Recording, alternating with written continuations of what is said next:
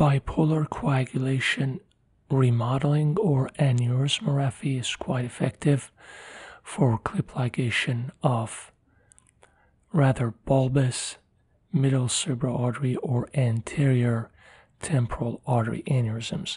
Let's review the technical nuances of this specific methodology for the case of a 42-year-old female who presented with a right-sided 6 mm unruptured anterior temporal artery aneurysm. She also carried a strong family history of subarachnoid hemorrhage.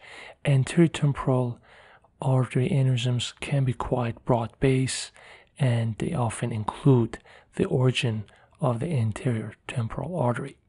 Here's the imaging study and the 3D angiogram for this patient. The broad base, expected neck of the aneurysm incorporating part of the